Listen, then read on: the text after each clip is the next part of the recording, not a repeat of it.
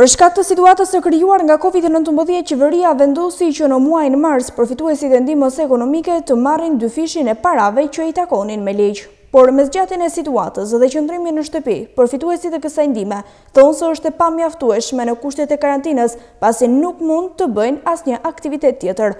Banorët e fshatit Shulbater në bashkinë Klosit kërkojnë që ndihma të rritet akoma edhe më shumë, pasi situata e karantinimit në banesë po zgjat. Ata shprehen se me aq lek, jo vetëm se nuk mund të ushqehen, por nuk paguajnë dot as detyrimin ndaj OSHE-s.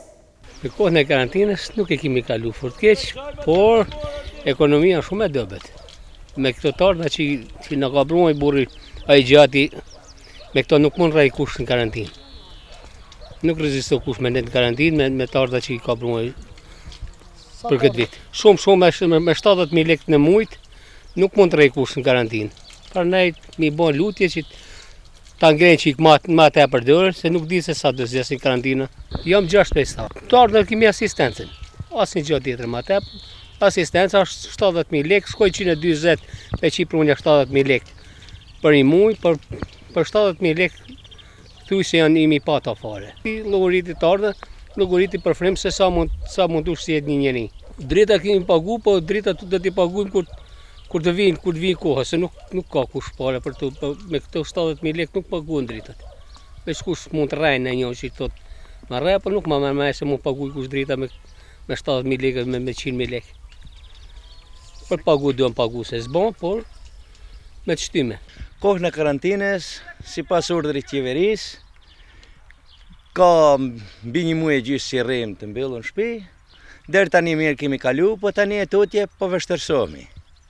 Vështërsit janë sepse vinë ekonomia, mi fjala jo që në ngushto, po ne si fshatar mirë kemi kalu, jo fort keq.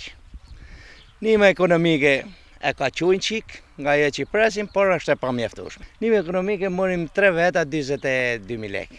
Dritat elektrike aq mjafton ndihma ekonomike, sa për energjinë. Ushqimin, thjesht kemi që ato 2 bakti, një lop, me gjizën, me qumshtin, me djathin, me këto, si fshat që jemi. Ndonë se banorët që jetojnë në fshatra lejohet të dalin në tokat e tyre bujqësore, ata thonë se nuk mund të mbjellin asgjë për shkak të çmimeve të farave apo shërbimeve të tjera që duan kulturat e ndryshme bujqësore. Për bujqësi në presim të shtirë, po kjo është një pranvera shumë e dobët. Është e lagët, tarna për plehna kimike njën në tjetër nuk bëhet fjalë, sepse me këto lekë që mund të morim na si ndihmë ekonomike, nësë përballojmë vetë je për të hedhë plehna kimike në për arnajt, duke ditë se një punim për një delim, i thonë 35.000 lekë delimit. Pa llogarit plehrat, pa llogarit farat, edhe inshallah ndoshta do të vinë ai ujë fuqesit të vijora. Ka ngel komplet, po kthehen në tërfil.